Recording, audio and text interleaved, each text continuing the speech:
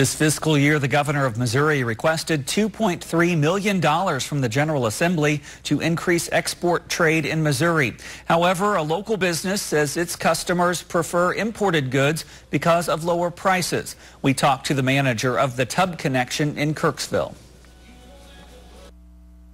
Like I said, I'd like to have the American-made products, but the customers want the price points at a lower price, and we found that it's that we give the customers what they want, and so obviously if we had American products, then we'd be keeping more Americans working. So if we had less regulation, then that could help happen.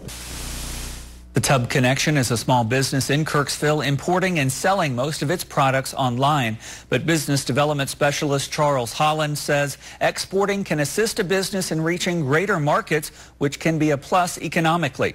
If you know of a small business looking to expand its market, you're encouraged to contact your nearest University of Missouri Extension office.